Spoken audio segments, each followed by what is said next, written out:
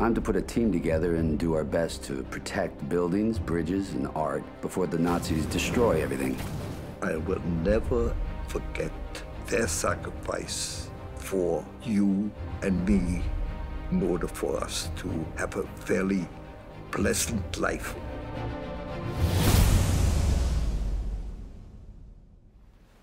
So when do we start? You had these monuments officers that were part of the greatest generation.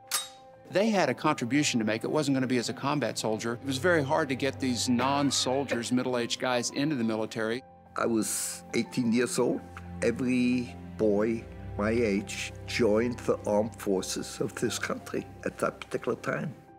On my 19th birthday, I found myself on one of 100 trucks to go up to fight in the Battle of the Bulge. I got pulled out, and they said, I understand you knew how to speak and write German. Who's your CO? They could use you in that office. That was my entry into the monuments. We have been tasked to find and protect buildings, monuments, and art.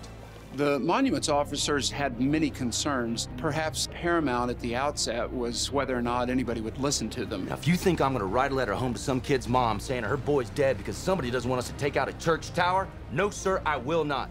Anything else? No, sir.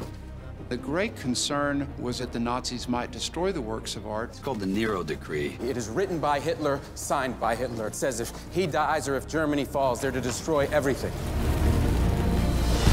The task of the monuments officers was only successful because of one remarkable woman in Paris.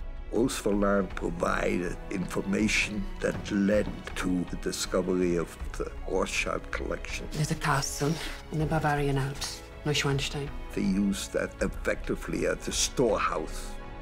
She was a true heroine of World War II. These salt mines were huge chambers, 700 feet below the surface,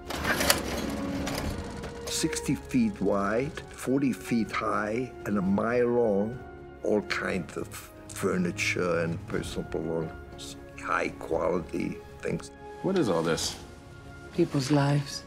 Instead of taking spoils of war like all nations had done prior to that, we had the concept and the ability and the workforce to give it back whenever possible.